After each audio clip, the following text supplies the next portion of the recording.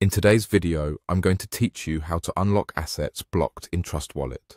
If you've ever found yourself in a situation where you're trying to send some coins only to be met with a message saying, "Assets blocked," don't worry, you're not alone. This issue can be quite a common occurrence and is typically related to security reasons. Allow me to guide you through what to do when faced with this predicament. First, let's open Trust Wallet. Once you're in, you'll see the various features Trust Wallet offers, such as the options to send, receive, swap, buy, and sell. Additionally, you'll notice your list of tokens right there. Now, if you're trying to send some cryptocurrency and get a message that your assets are blocked, it's usually due to a security measure put in place by Trust Wallet.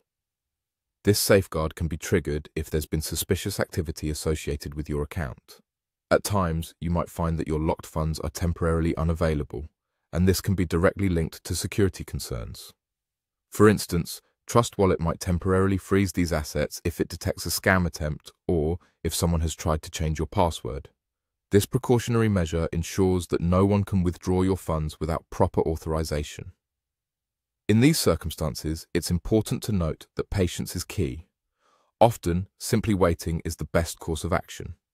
Typically, these restrictions will lift automatically after 24 to 48 hours. So, don't panic. Just let a bit of time pass and your funds should become accessible again. However, if you're concerned or if the issue persists beyond this time frame, you have another option. You can reach out to Trust Wallet customer support for assistance. The support team will be able to investigate your specific case more thoroughly and provide you with detailed guidance on the next steps to take. They are experienced in handling such issues and will ensure that you receive the help you need. In conclusion, running into a blocked assets message in Trust Wallet can be frustrating, but understanding that these measures are in place to protect your account can provide some peace of mind. By waiting for a day or two, or by getting in touch with the support team, you should be able to resolve the issue and regain access to your assets. Always keep in mind, when it comes to your cryptocurrency, that security is paramount, and these temporary restrictions are one way to keep your funds safe. Thank you for watching, and I hope this guide has been helpful.